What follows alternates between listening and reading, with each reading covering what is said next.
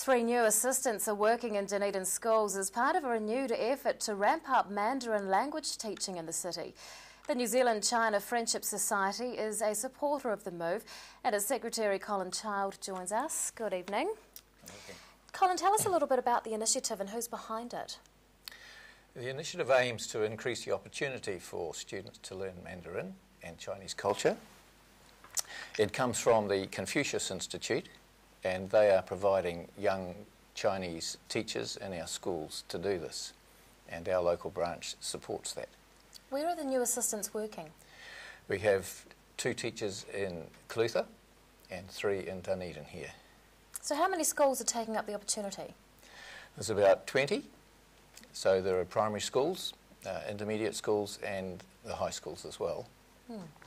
Columba College has had a long established program, so they've got a teacher working with senior students, and some of the other schools are gradually introducing Mandarin into their curriculum with the help of the Mandarin language assistants.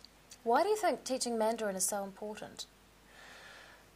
Learning any language is important for young people, but given the place of China in our world today and New Zealand's relationship with China, any opportunity to learn language and culture is going to be beneficial. And tell us a little bit about the organisation that you represent. What is its main purpose? China Friendship Society has been around for 60 years.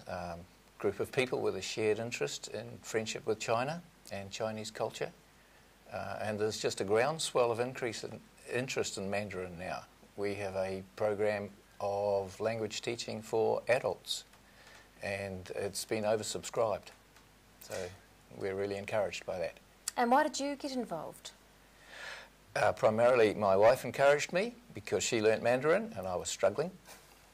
But we have had opportunities to meet wonderful Chinese people and to visit China. Now, it's never an easy task to learn a new language. How hard is it to learn Mandarin? Surprisingly, it's not any harder than any other language if you're a young person. For an old codger like me, it's quite hard. But that's why we want the young people learning. Now, if somebody was going to learn Mandarin, what would you say are some of the benefits of that? If you're a traveller to China, it makes life a little more comfortable.